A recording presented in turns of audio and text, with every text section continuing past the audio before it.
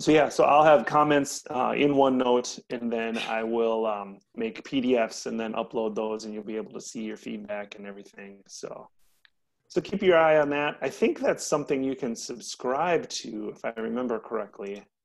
Let me see if I can get a tab over here. I feel like you can subscribe to notifications for feedback. Let's take a look here. Which screen? That screen. Let's see. Got to get the chat back up, and I have to show participants because Haley wants to come in.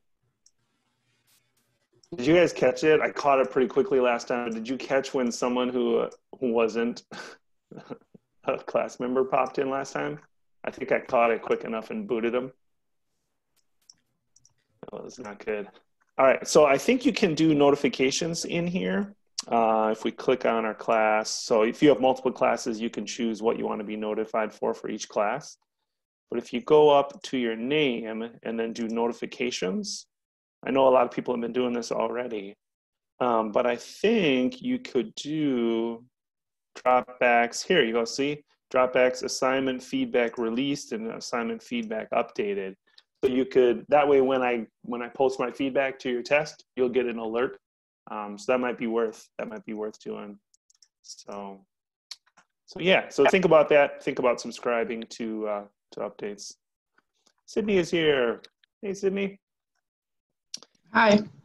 Okay, so I think that I just wanted to pop that up there. Let me pop over to the notes. We said we would do some more related rates examples here today.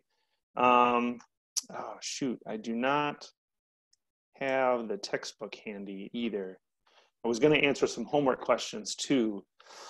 Shoot, still not prepared.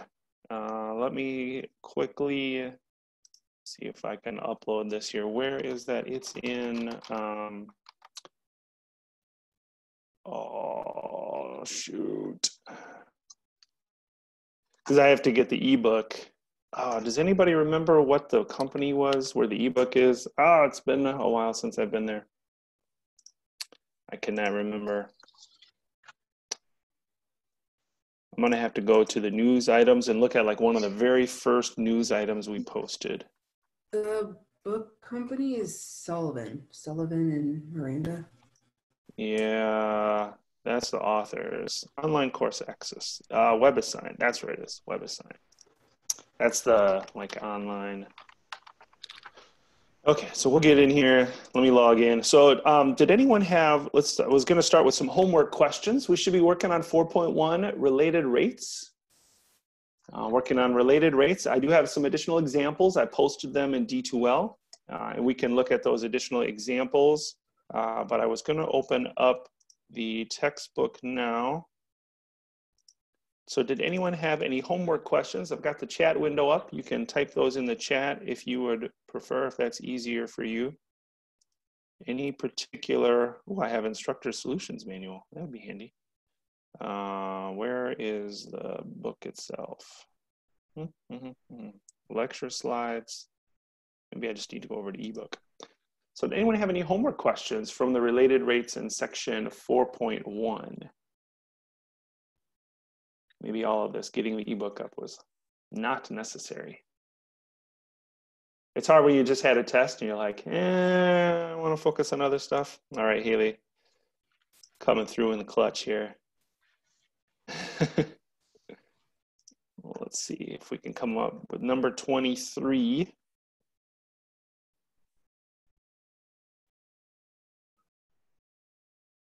Okay, fill rate. Oh, we have a Cohen example like this. So, but we can do this one first. So I got this procedure here that seems to work pretty well. Take a picture and then go over to my OneNote and let's get a new page here. And we'll paste. Whoa, it's really big. A little bit smaller. Oh, that was not what I wanted to. Why can't I like shrink it? There we go. Okay, So let's take a look here and try this example. We're going to try to do the same process we did last time, if you remember. We try to come up with an equation.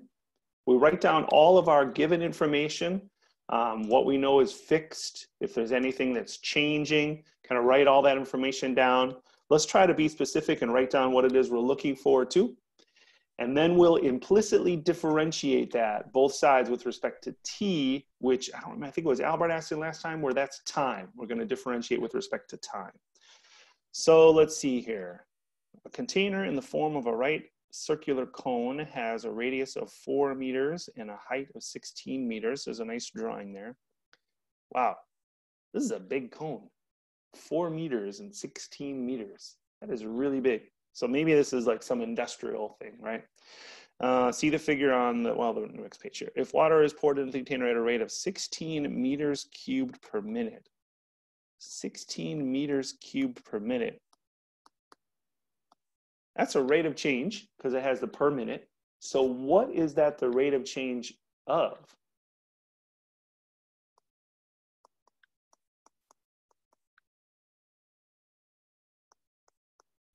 Rate of change of what?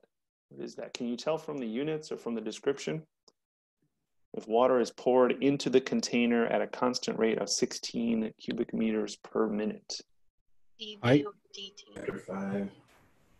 Okay, I heard height. It is not height because the meters is cubed. Alexis, what did you answer? dV over dt. Yes, that's the symbol for it. What is it the rate of change of? You know that? Volume. Volume, right, Albert? Volume. Yep. It's the rate of change of volume. Two ways to know that. One is the units, cubic meters. Cubic means volume. So you can infer a lot from the units. Second is, water is being poured in at that rate, right? So that's the amount of water. That's the volume of water. So that's the other way. So Alexis had some great notation. That's dV dt. How fast is the water level rising when the water is 8 meters deep? So I'm going to call that H equals 8 meters. But now I have a question for you. Is that height of the water always 8 meters? Or is that just a specific moment in time? So don't answer. Why don't you think about that? Is that constant?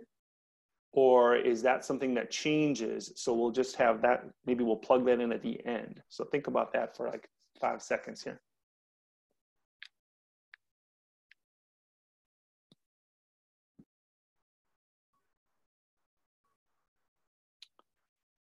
So if I was quick with polls, we could do that. I am not quick with polls. So what do we think here? Sandra in the chat thinks that it is changing. Yeah, so you'll notice here, there's even a dead giveaway. Yep, and Alexis is noting that it's increasing. How fast is the water level rising when the water is 8 meters deep? Notice there's like when the water is 8 meters deep, implying that it's not always 8 meters deep. That's kind of a dead giveaway. So language is super important on these. So this is not constant. So whatever equations I get, I don't want to plug in 8 right away because it is changing. Okay, let's see here. We have the volume of a cone. Let's write one more thing here before we dive in. Let's write in what it is we are looking for. It says how fast is the water level rising? That's what we're looking for, but I'd like some symbols for that. So find how fast the water level is rising.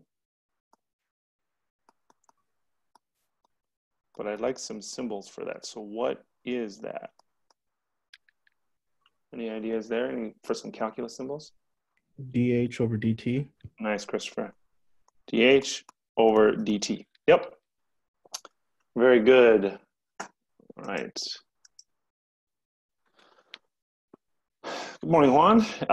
So what we need next then is we need an equation that relates all of these things that are changing. And they gave it to us this time. The volume of a cone is 1/3 pi r squared h. And that's not something you need to worry about memorizing if we had something like that. I assume you can find the volume of a box, but for a volume of a cone or a volume of a sphere or something like that, we can look it up or I'll provide it for you. We have a little bit of a problem right now because if I want to take the derivative of this, there's two variables on the right, and R is changing and H is also changing. So that's not good. What I need right here, in fact, this is important enough to change colors. We need, this is not multivariable calculus.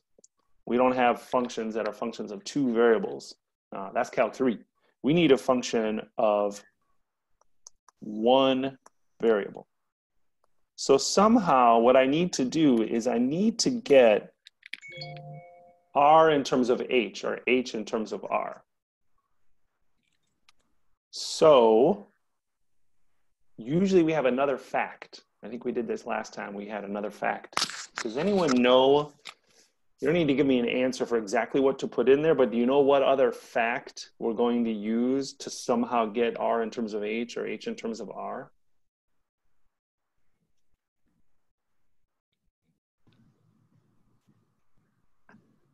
The volume at that point, or? No, because that it has to be a relationship that's always true. I think Brittany has a thought, and then Nick. Would it be the radius? What about the radius? Because it says it has a 4-meter radius.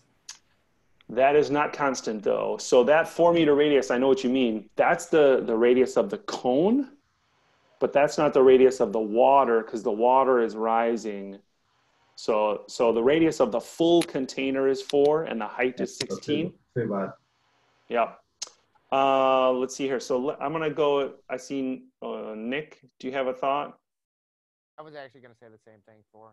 Yeah, so it seems like it should be 4, but it can't. Now, Sandra, I don't know if you can expound on that. You said use the right triangle formula.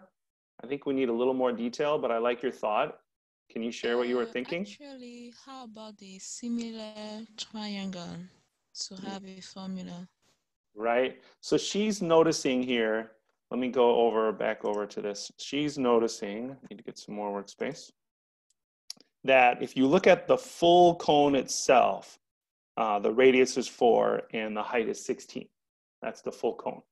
Oh, Sydney, do you have a question or did you have an answer? Yeah, I just have a quick question. So could you explain just really quick one more time why we don't use R and H? Like, why can't we just differentiate it like we would as like Y? Yeah, that is a really good point. I don't know how far off the sidetrack to do that. So I'm going to write some stuff down here and you can erase it if you want. So if we want to find the rate of change of volume, then we would have to differentiate that right-hand side with respect to T. Okay, which is fine. You can do that. So you get dV dt. Now what rule, you don't have to answer this anyway, what rule would we have to use on the right-hand side? The product rule. Correct, because we have an R squared, which is a function, and H, which is, both of them are changing. So this would be 1/3 pi times 2R times dr dt times H plus 1/3 pi R squared times dH dt. So that's the product rule, derivative of the 1/3 pi R squared, and then times H plus 1/3 pi R squared times the derivative of H. So the issue here is we know dV dt, we want to find dH dt, but what in the world do we do with the RDT? We'd have to like do some hard work to get that. Not that we couldn't get that, but it would be extra labor to get that.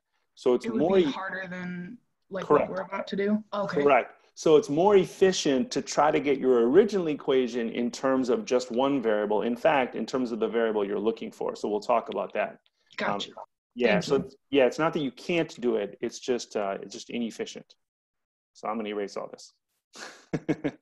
Okay, so Sandra was talking about similar triangles. You'll notice we have the 4 and the 16, and then we have for our particular water depth, there's R and H.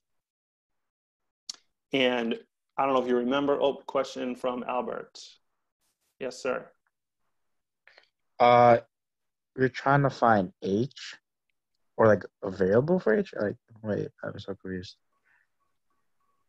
What we are trying to do right now is we want to either find R in terms of H so that I can get V as a function of H, or find H in terms of R so I can get V just as a function of R.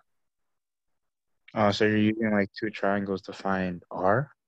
Yeah, or H. We're trying, you'll see, Be patient. It's hard. It's hard to like, where are we doing? I don't know where we're going. Why are we doing this? This doesn't make sense. And sometimes the first couple you have to kind of just follow and see. So those are good questions. So let me see if I can clean that up without erasing the whole thing.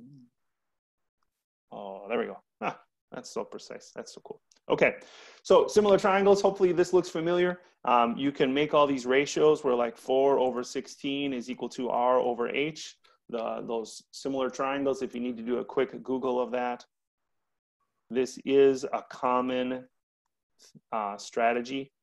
So looking at similar triangles, it might be worth doing a quick review of that if that's helpful. Hopefully that looks familiar. Remember the ratios, and that's not the only ratio. You could also do other ratios. And so I have two options here. So to Albert's point here, I have two options. I could either solve for H and get it in terms of R, or solve for R and get it in terms of H. So here's what I'm gonna do. I'm gonna do the right one. And I want you to think about why I made that choice as we're doing it. So I'm going to solve for R. So of course, 4/16 is 1/4, and that's R/H. And if I multiply by H, then R will be H/4. So let me go back to my volume formula. Volume now is just a function of H. It's 1/3 pi times H/4 squared times H. And if we clean that up, 4 squared will be 16. 16 times 3 is 48. So we'll have pi over 48 times H cubed.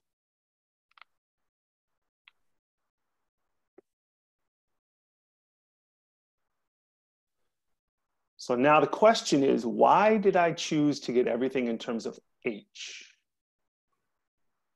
Does anyone have any idea? Brittany's hand is raised. What do you think, Brittany? Because we're trying to solve for dH dt.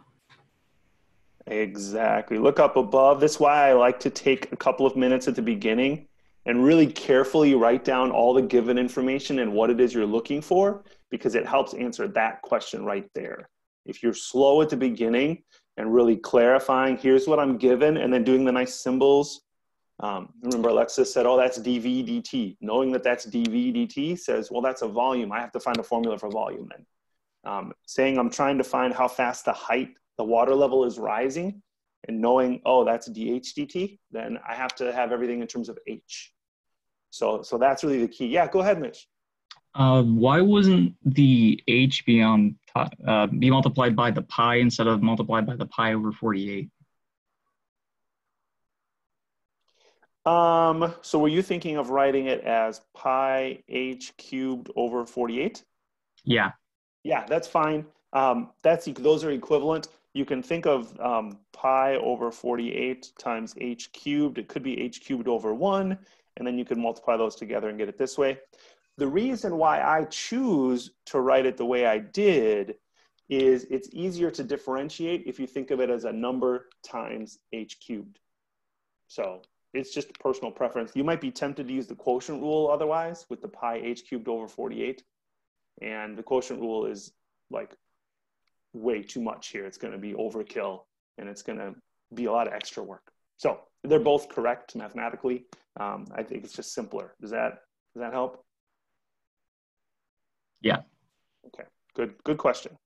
Okay, I think we are ready. We have V as a function of H. So let's take the derivative with respect to T of both sides.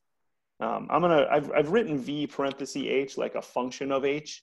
So just keep in mind, I'm just gonna write the derivative just of V, but just remember it's a function of H. And then we'll take the derivative with respect to T of pi over 48 times H cubed. And the derivative of V with respect to T is just dV dt. And at this point right now, you should hopefully, when you're doing stuff like, oh, right, we had that. That was up above. Like, oh, that's good. Like you should start seeing things that tie in with stuff you have previously. So that's good. All right, pi over 48, and then times the derivative of H cubed would be 3H squared, but we're differentiating with respect to T. So chain rule, feel like we do the chain rule every single time now almost. That's dH dt. I think we're ready. I think this looks good. We know dV dt. So to solve, we know dV dt was 16 cubic meters per minute. I would not put units in when you're computing. The units will all make sense and they'll all work out. It'll just be a little clunky. It just gets a little awkward. So I would not put units here. Pi, I guess I could write it as pi over 16 because 48 divided by 3 is 16. H, didn't we have H? Wasn't that given? Wasn't H 8 meters or something? Yeah, H was 8 here. So now we can use our 8 meters. We can use our 8 meters, which is not constant, but it is at the moment we're considering H is 8 meters. And so now it's okay to put that in. That's 8. And then we'll just simplify. And then we'll have our dH dt. 16 equals pi over 16 times 64. 16 into 64 is 4, so that's 4 pi dH dt. So dH dt will be 16 over 4 pi, or 4 divided by pi. And I bet they want like decimal approximations here. So let's go ahead and do that. 4 divided by pi. Where's my pi? So about, morning Mth190, 1.27. Some units here. Units. What do we think? What do we think for units?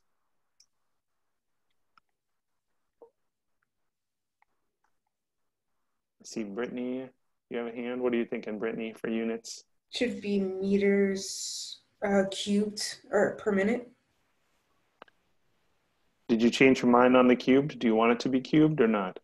Yes, I do. Yes, I do. Okay. You should not. Okay. It's hard to know. It's like... Okay, fair enough. It's all good. So what I like the per minute, right? It's a rate of change, and our time unit above was per minute. And the key here is it's a height. It's just a distance. And so the distance would just be meters or feet or miles or whatever, not cubed. So the cubed is going to be the volume. It's going to be the volume. Okay, so that's that one. Are there any questions at all on this one? This was a really good one to bring up, Haley. Thanks for asking about this one. Could you go over how you did the dH over dt back when you, I think you did the product rule? Oh, right here when I did the derivative, let me box in what I'm talking about. Yeah, so actually it is not the product rule because I just have a single function on the right. The pi over 48 is just a constant. But the problem is I'm differentiating with respect to t, and this is an h. So I do the regular derivative, 3h squared, but h is not a t, so I have to do the chain rule. The chain rule is why I multiply by dH dt. So really here, this is going to happen on every single problem in this section. You're going to find rates of change, so you're going to differentiate with respect to t. And so anytime you have a letter that's not a t, you tag on the d whatever dt because of the chain rule.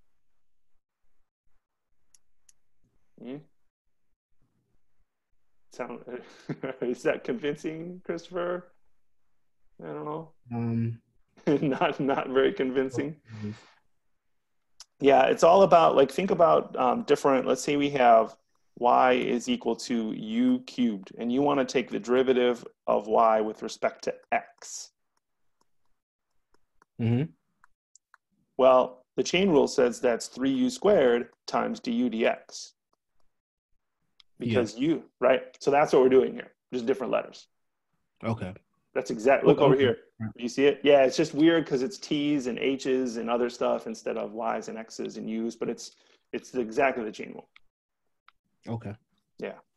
Cool. Yeah. And that's a crucial skill to be comfortable with here. So it's good that you're asking about it, because that's all of these questions all do this. They're all, you look at all the examples, they're all going to have this, all of a sudden these d whatever dt's pop in, and it's always from the chain rule. Good. All right. Any other questions?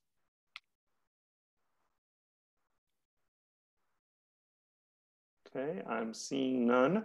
We do have some additional examples we could work on, but did anyone have any other homework questions that you wanted to ask about from the related rates 4.1?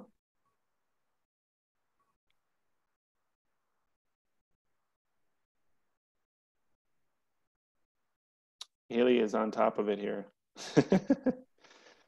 Well, let's see here. Related rates 39. Oh gosh, we have examples like all of these. Do another snip. Oh, wrong command. There we go. 39. Okay, and let's pop back over here. Give myself some more workspace.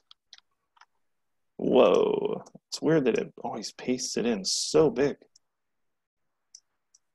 Okay, this one there's no drawing, so we're gonna have to do our own drawing here. I think I remember Christopher asking about that last time. Sometimes you have a drawing, sometimes you gotta draw it yourself. A child 1 meter tall is walking directly under a street lamp that is 6 meters above the ground. If the child walks away from the light at a rate of 20 meters per minute, how fast is the child's shadow lengthening? Ooh. Okay, so we have a stoplight, or not stoplight, we have a lamp, right? Here's a light. Yay, bright light. Bonus points for detailed drawings.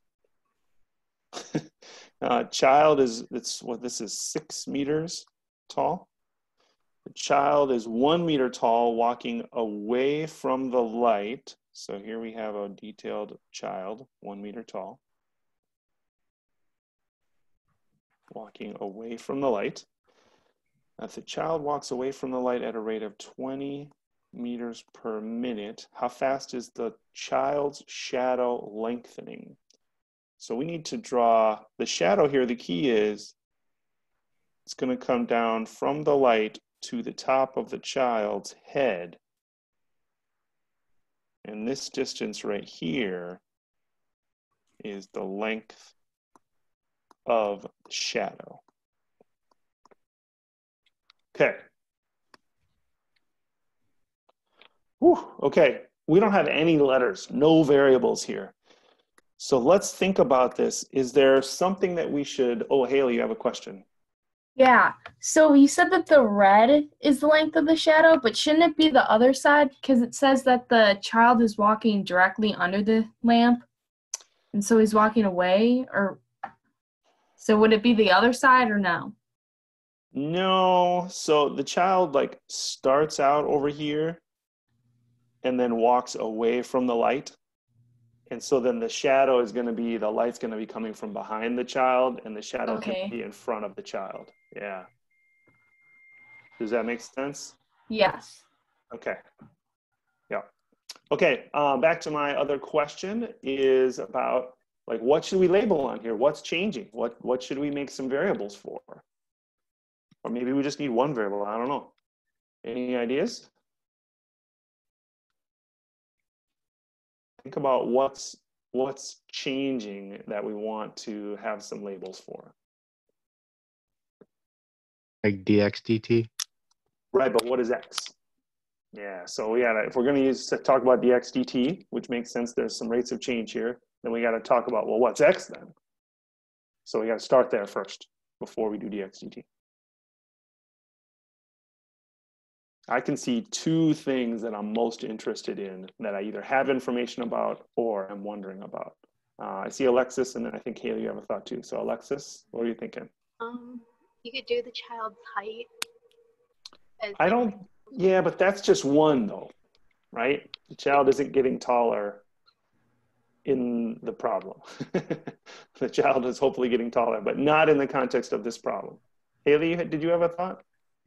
Could you have the red be like A and then the other part be B, and then could you do like a ratio or whatever like we did with the last problem?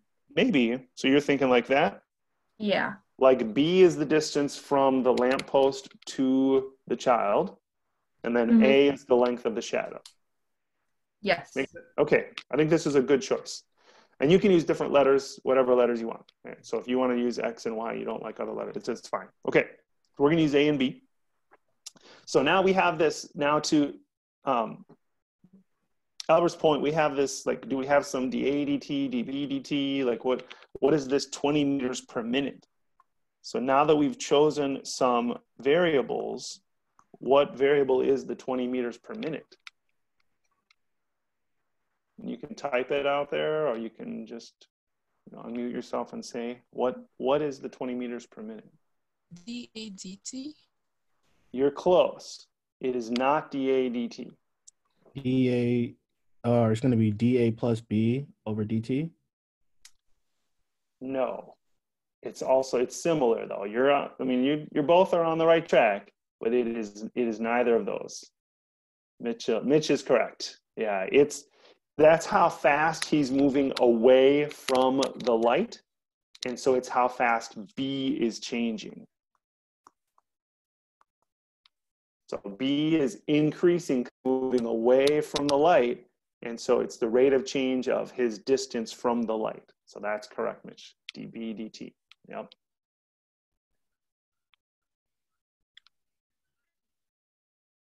I think that's all our given information.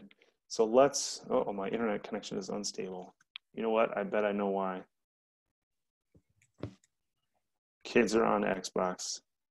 Time to get on Google Wi-Fi and prioritize the computer. Okay. Sorry, dudes. Work is more important than Fortnite. Okay. They're just lucky I don't turn them off. They weren't coming down for dinner the other night. I'm like, well, I have a solution to that. Turn Xbox Wi-Fi off. Okay. So we're trying to find how fast the child's shadow is lengthening. So what would be... Oh, go ahead. Go ahead. So if A is the length of shadow, then dA dt would be how fast the length is changing. Nailed it. Yep. Perfect. And so now you'll notice, I don't know if you caught Haley earlier, she's saying, oh, it looks like we can do some similar triangles again. And that is exactly it. The similar triangles are a little harder to see here. So we have the similar triangles here are the big triangle and the little triangle with the child. So we have 6 meters and then 1 meter. And we have A is the bottom side for the child's triangle. What's the bottom side for the big triangle? A plus B. That's correct. A plus B. And I think that's what you were getting at, Christopher, earlier about. It's kind of just something about A plus B is involved. So yeah, that was a good thought.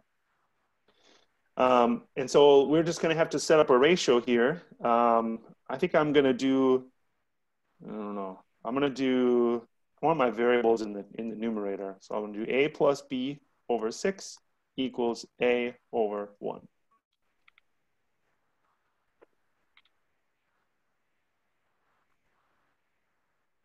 And so you can do ratios within, whatever ratio you do within one triangle has to be the same ratio within the other triangle.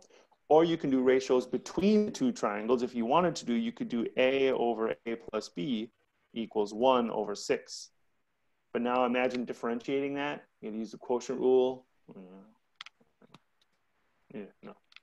So just try to keep it simple. Look at the options. I like this one because, in fact, this one is really just 1/6 times A plus B equals A.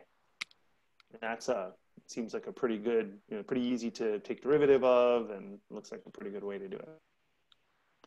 I don't know if you remember doing application problems in algebra and other classes like that.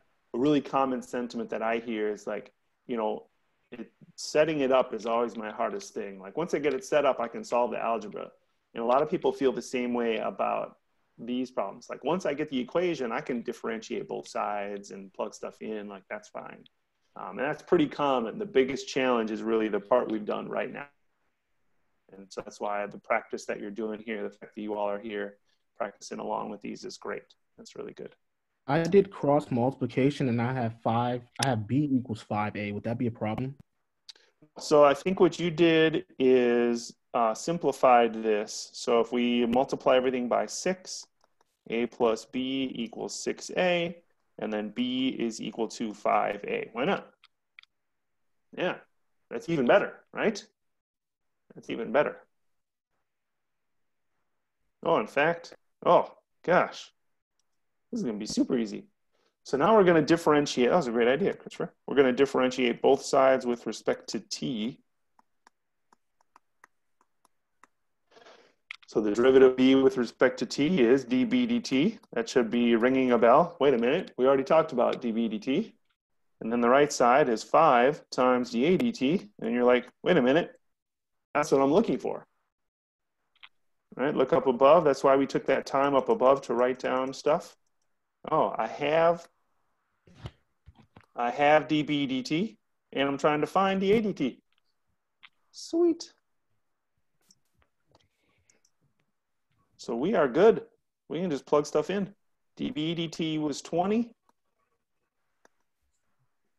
And then 5 times dA dt. So dA dt will be 4. Nice. We need some units though, but dA dt is 4. Any thoughts on units? For what? Always have to have units here.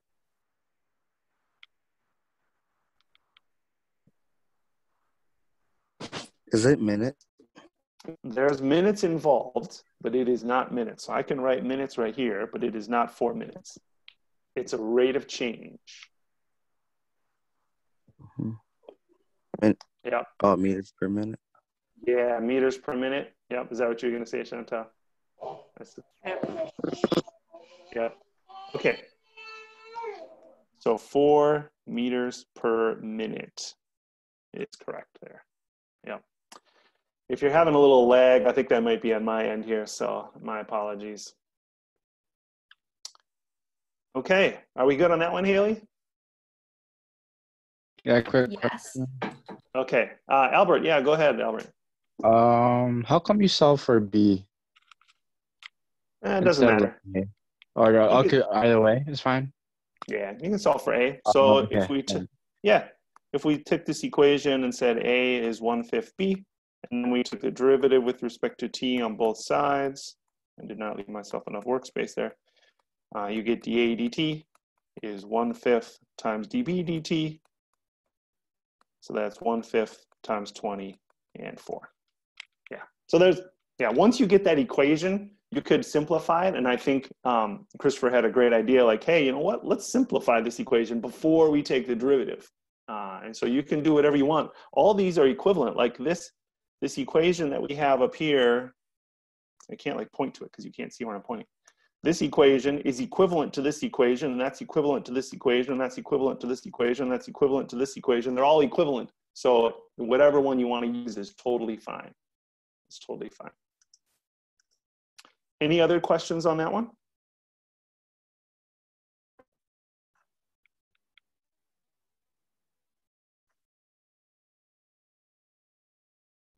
All right, let's do another one. I've got some extra examples here. I did post these in D2L. If you don't have them, you can kind of print these out later for you if you would like. They are, I like super zoomed in here, under the content, and I think I put them under this unit 4, extra 4.1 examples. So under the content, if you want to print these out or kind of have them handy, I've got them under the extra 4.1 examples. So we did the dock one. Let's do this rocket one. It looks very similar. Oh, it like cut off. Oh, I fixed these pictures for yours. So yours will look better than mine. My font got all cut off here. This one's interesting because it looks like another right triangle one, but it's got a different question, you'll see. So we have this rocket shown below is rising vertically at 880 feet per second. Ooh, here's that when. When it is 4,000 feet up, how fast is the angle of elevation changing at that instant? Question, Sydney? I actually just had like a general question about the notes. So when I was watching the videos yesterday, she was talking about something called like an applet. What is that? So she might have, she didn't tell me about that. The applets are like little things you can interact with on the screen, like maybe little sliders and stuff. And I have not been watching her videos because I don't have enough time. So there might be an applet that like went with the problem. That, like, Yeah. hey, if you want to open the applet, you can like play around with this and to like show little sliders. Like if there's a ladder, like, oh, you can slide the ladder and watch what's happening. Like that's what an applet is. It's something you can interact with. So I can maybe shoot her a quick email, add it to my, thanks a lot, Do we need Sydney, to adding to my to-do list. them or no?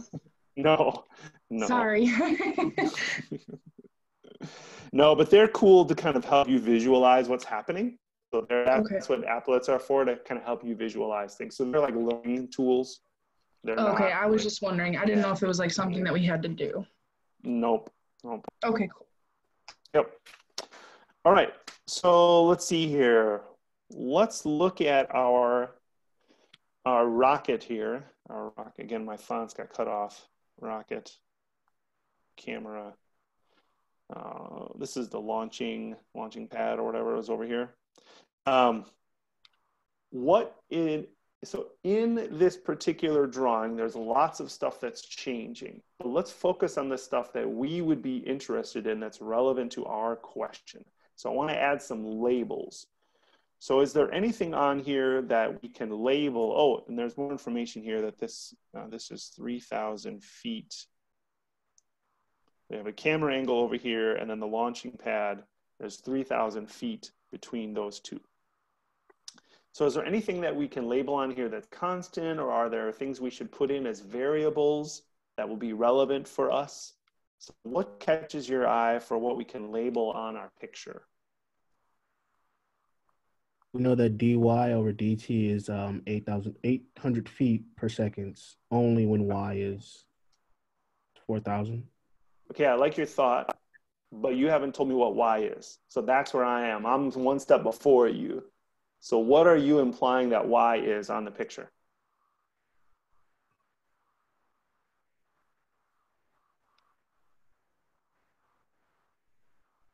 Do you know what that is, Christopher? No. Because I like your thought. I don't disagree that the 4,000 is y and the 880 is dy dt, but I need to know what y is first before I can start calling those dy dt and y. So what is Christopher it's a good thought. What is Christopher naturally thinking is representing y? Does anyone know? So are we using like trigonometric functions? Maybe you're getting ahead of us. Oh, we got to slow down. All we want to do is label the drawing right now. So Alexis is right. Y is 4,000 at that moment, but you haven't told me on the picture what is represented by y. Is it the line from the launching pad to the rocket? Correct. It's the height here. It's the height of the rocket. Whoops, I used H. It's what Christopher wants to use Y. That's fine. That's totally fine. So you got to slow down before you start writing dy, dt, and all this stuff. You got to say, well, Y represents that height, the height of the rocket. Now Christopher has nailed it. Dy dt is indeed 880 feet per second. Is that positive or negative? Positive. Positive, right? It's going up. It's increasing. So it's increasing at 880 feet per second. And then y is equal to 4,000 feet just at that moment, right? It's not always 4,000. Yeah, it's not always 4,000. Okay, that's excellent. There's one other thing that's changing that is also relevant to our problem. So what is the other thing that we need to label that's also changing that's relevant to our question? The angle is changing, or angle of elevation. Correct. So we can use, a lot of times we use theta. You can use whatever symbol you want. It's just a symbol, but a lot of times theta is used for the symbol. So we are trying to find how fast the angle is changing So what is that symbol? How fast the angle is changing?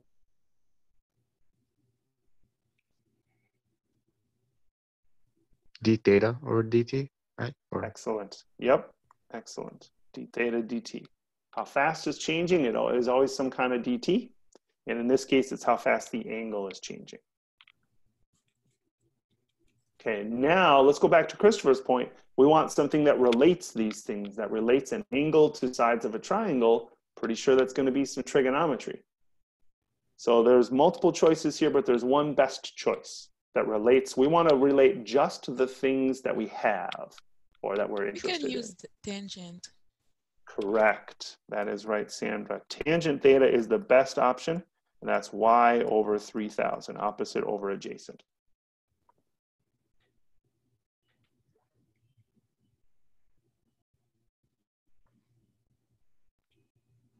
Okay, that's, again, this is the key. This is the hardest part for people, is kind of slowing down, labeling your picture, trying to write down the symbols, write down what it is you're looking for, and then getting that equation. That's usually the hardest part.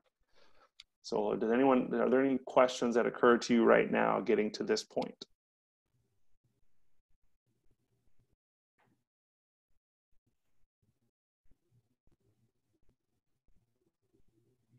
Okay, now I think we're ready then. If there are no questions, we're ready to differentiate both sides. Oops, with respect to time.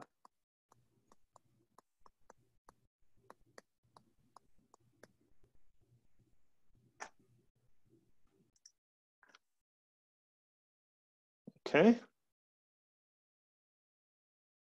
Ooh, tangent. Who remembers the derivative of tangent? Secant squared. Nice. Good job, Mitch. Secant squared theta. Now, remember, chain rule. We're differentiating with respect to t, so we need to multiply by d theta dt. Every time we do this, every time we differentiate and it's not a t, we got to multiply by the chain rule there. The y over 3,000, don't do quotient rule. If it helps, really think of that as 1 over 3,000 times y. Much simpler. It's just a number being multiplied by y. So that'll just be 1 over 3,000 times dy dt.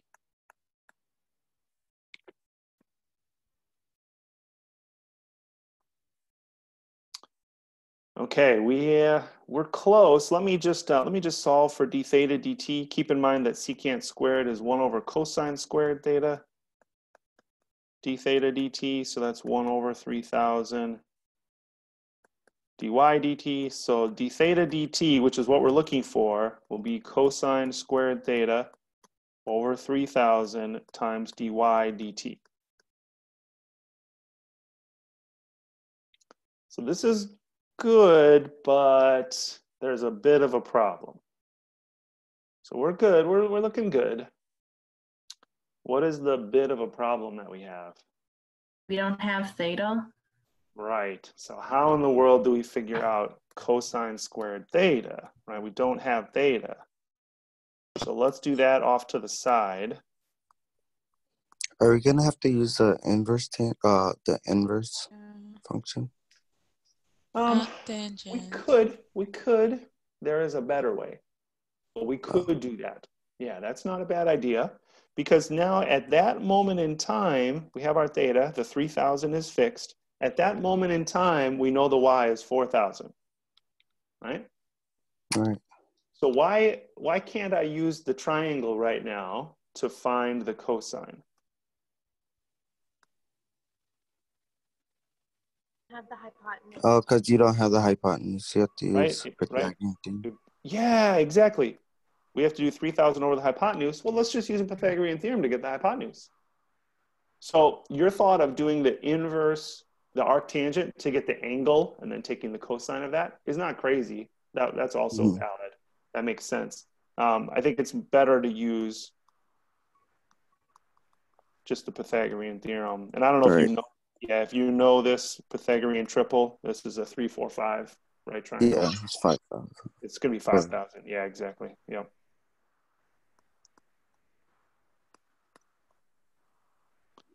Okay, so back over to our d theta dt, that's 3/5.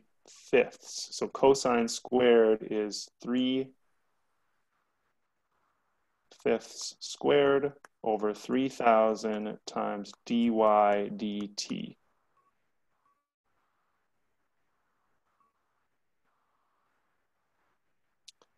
Oh, and we have dy dt. What am I saying? We know dy dt. That was, how fast was it going? 880, right? It's flying up at 880 feet per second. That's dy dt.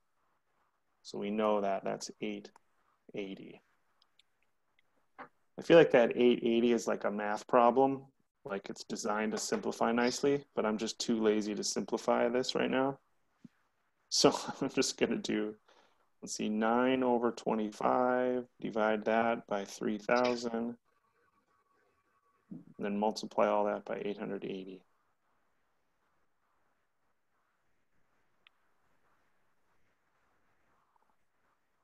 That is not right. Oh, that's right. Because my calculator is smarter than me and I did not do correct order of operations.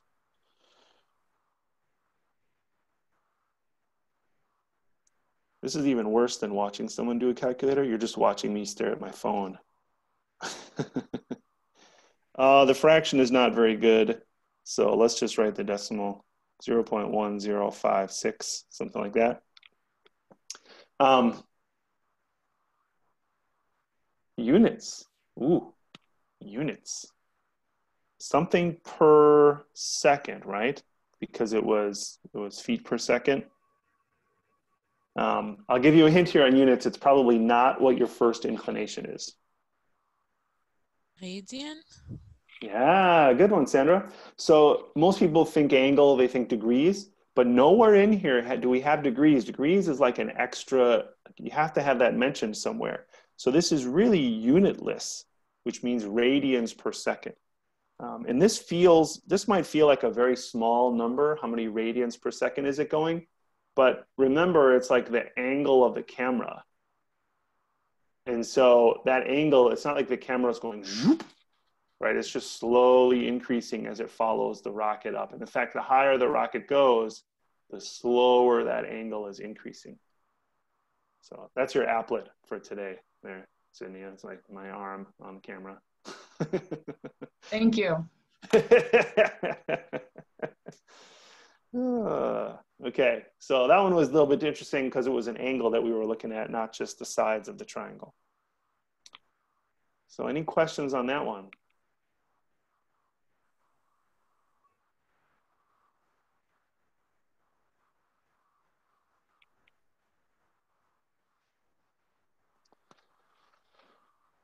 Man, I'm telling you, I am getting so old that all this sitting and teaching lately has not been good. Like you are probably going to see me standing because like my hips are like, Yeah, me too. I'm only like in my 40s. Come on, this is killing me. Let's see if we can do one more. I don't know, we did some of these like homework. Oh, see, look. Look at example 7. That's like the homework question. So I knew I had one like that. Well, I think I took that one out. Here's another one. I think I changed the example numbers. I think it's like example 6 or something in the handout that I posted. Let's see if we can at least get this one set up for you. It's already 10:25. So I don't know how much time you have. So let's see if we can get this one set up. Again, my font got all cut off here. Shoreline. So you've seen these where you have the light kind of spinning around on the lighthouse, and if you can kind of track its spotlight, it moves along the shoreline and then spins around. And so we have a beacon of a lighthouse 1 kilometer. So we could label that 1 kilometer. The lighthouse isn't moving, so that's always 1 kilometer from the shore. Revolves 5 times per minute. So that's something about the revolution there. Shines a spot of light on the shore. How fast is the spot of light moving? Oh, geez, when theta equals 45 degrees. Gosh. So I have my theta labeled. What else should we label on our picture?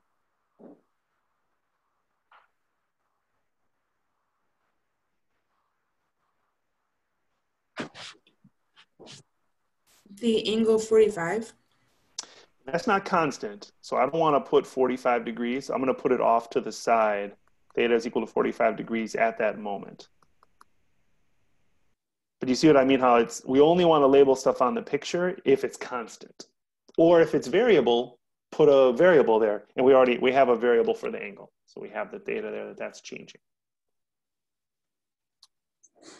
What else? Any other ideas for what's changing? 90 degrees. Well, that's going to be that's like an extra question. We'll hold that thought. Yeah. Okay. Yep, we'll hold that thought. We'll come back to that one. There's one other very important thing I need to label on the picture. Can we label the distance between the shoreline and the spotlight? Correct. The reason we want to label, Alexis? Oh, never mind. Go ahead. Did Haley? Yeah. Yeah. Yeah, so we want to label some kind of distance because that will let us do the speed. We have this 5 times per minute. What is that? What is that? 5 times per minute. The revolutions. Yeah, what is changing at a rate of 5 times per minute? Would that relate to the x, what we have labeled as x? It does not directly. The rotation of the beacon. Yeah, it's the angle. Theta is actually doing like 5 revolutions per minute. So this is actually the rate of change of theta. Well, those units are weird there, 5 times per minute. So how can I make that into a rate of change of an angle? If it goes around 5 times per minute, how can I actually get it in terms of some angular thing? We would have to use conversion to radians. Yeah, I would convert to radians, Brittany, as well. So what's 1 time around? 2 pi. 2 pi. And so 5 times 2 pi would be 10 pi radians. That would be going around 5 times. So 10 pi radians per minute. And now I have it as now that's a rate of change of an angle. Let me see here. What else? What are we looking for? How fast is the spot of light moving? So we did our nice drawing. We labeled everything on the drawing. So now what is it we're looking for? How fast is the spot of light moving?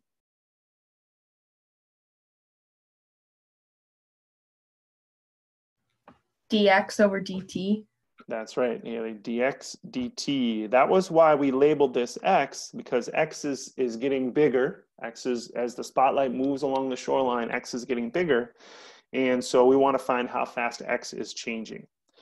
What we need now is we need some equation that relates theta and x, because those are the two things that we're interested in. We need an equation. Why don't you take 15 seconds, maybe 30 seconds, see if you can write down an equation that relates theta and x. And hopefully only those, like no additional variables in there. So take 15 seconds, see if you can write down an equation that relates those two.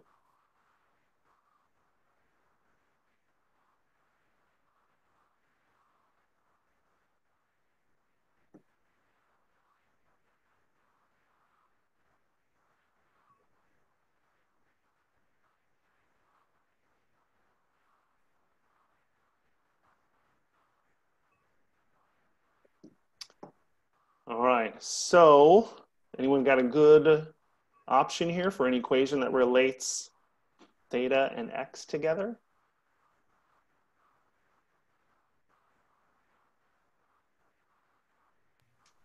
Tangent of theta equals x over 1, but you could just write it as x. Sure. Let's write it as x over 1 just so we kind of know where it's coming from, but you're exactly right. Does everybody see that?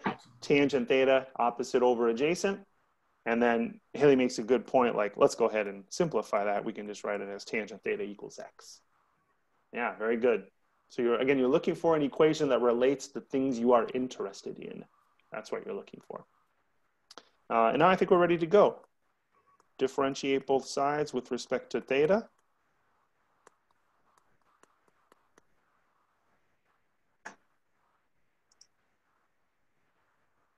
And then let's see here, tangent theta will be secant squared theta, and then d theta dt.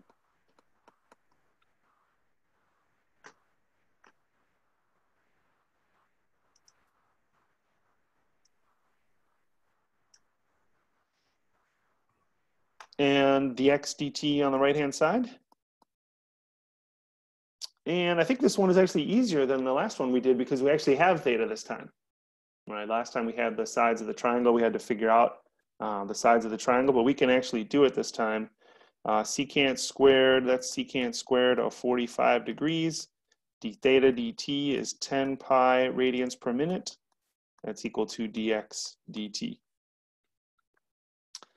I am not good with my secant squareds. I always have to convert cosine squared of 45 degrees.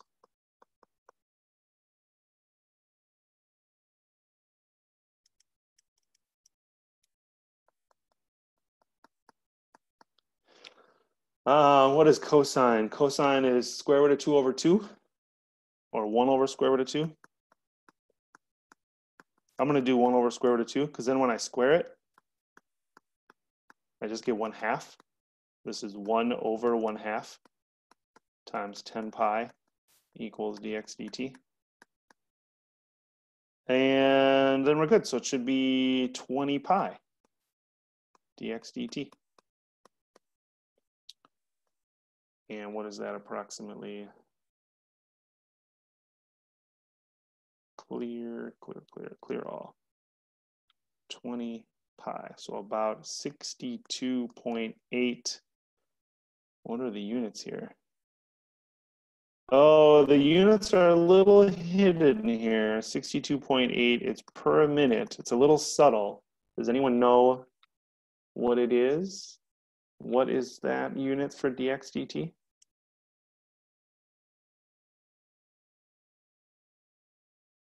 What per minute?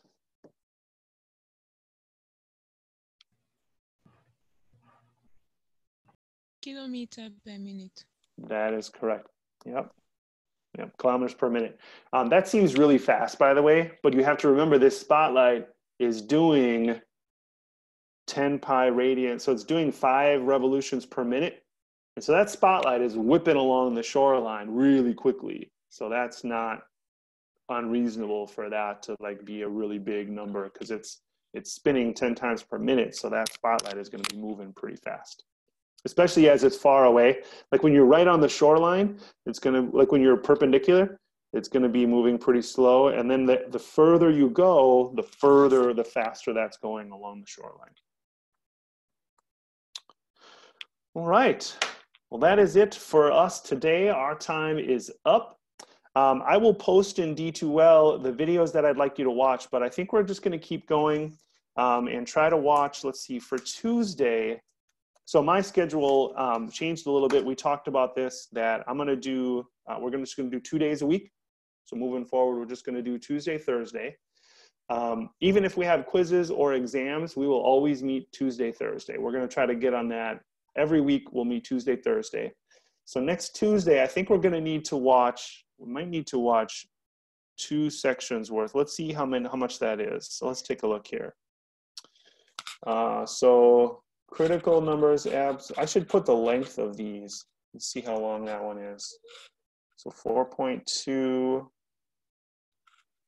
does it give us the length here? That's a ½ hour. I should find, oh, that one's, these are pretty similar though. So Rolle's theorem, 20 minutes. I think we can watch all of those for Tuesday. So we'll see how that goes. Let's plan on watching 4.2 and 4.3 for Tuesday. And then I wish I could like pop this up. Maybe I'll just, let me do this right now. I'm just going to type this up just so you can see my plan. Yes, Sydney, that is my plan. I think that will be okay. We're going to have to be like flexible with each other and kind of plans might change, but tentatively watch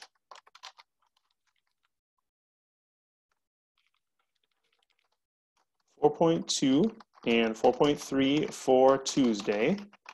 Tuesday, we'll go homework questions and examples from 4.2 and 4.3. Thursday, we'll do homework questions, and then we'll do examples. We'll see it, maybe just 4.4. We'll kind of see where we are, but then I'll post a quiz after Thursday's class on 4.1 through 4.3. So not the 4.4. So the idea is you should be work on homework and be ready to answer questions, or ask all your questions by Tuesday. We can go over them. We can go over additional questions on Thursday. That would be through 4.3. And then I'll post a quiz after class, and you can have all day to work on it and submit to the Dropbox. And that quiz will be the first 3 sections in chapter 4. So I think this will be good. So you should, hopefully you've watched 4.1 already. We did some extra examples today. And then 4.2 and 4.3 we'll talk about on Tuesday. Any questions about the plan?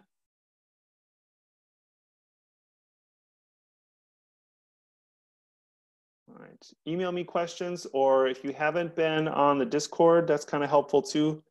I know a few people have signed up and gotten on there, but the nice thing about that is the more people that are on there, when you make a comment, then I can reply and everybody sees it. And so that's kind of nice because then everybody can see it. If you have homework questions, my thought is that people can use this for homework questions, because you might post something and then somebody else might have an idea. You're all going to need to help each other too, because I can't do everything. So, you know, if you can post a question there, other people might have an idea. So I'm hoping that that becomes real interactive.